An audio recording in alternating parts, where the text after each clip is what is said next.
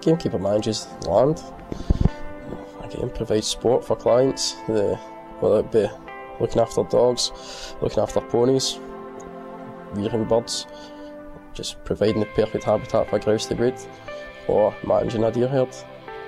Again, habitat assessment to make sure that your land can support the animals that you've got and you're not going to create a welfare issue.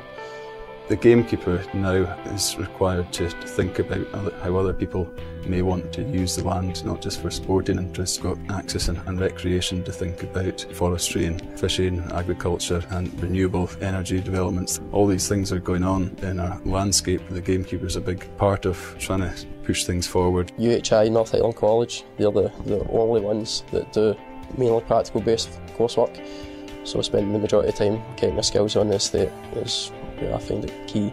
We have students who are getting real hands-on experience working in estates, and it's very much a three-way partnership between the college, the students and employers who give us the opportunity for students to get hands-on work experience. I started off as a gamekeeper's son, and I think if we'd had this discussion 10 years ago, every man you'd spoken to would have been a gamekeeper's son.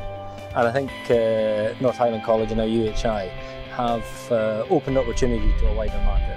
You can open the door for somebody who has an interest but has no way of breaking into the workplace. Go through all different courses ranging from deer biology, deer management, habitat assessment to even how to tack up a pony to go out and retrieve a stag off the hill. You know, there's a wide range of things that we learn.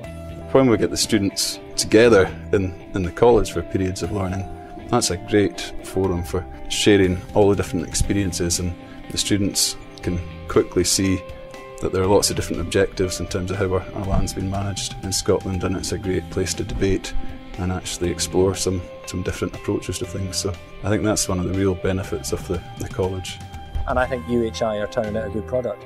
The fact that such a high level of them were recruited into full-time employment's got to be an accolade. There's careers in public woodlands, there's careers in private woodlands, sporting estates, grouse moors, deer forests, and increasingly now on a broad spectrum of community land. So opportunities are high. We're looking for individuals who are going to be hard-working, dedicated, really interested in the countryside and the environment, and who really care and are passionate about what they do. You've got to have a good understanding of what the weather can be like, but other than that it can be very exciting, challenging, and it's not just for boys.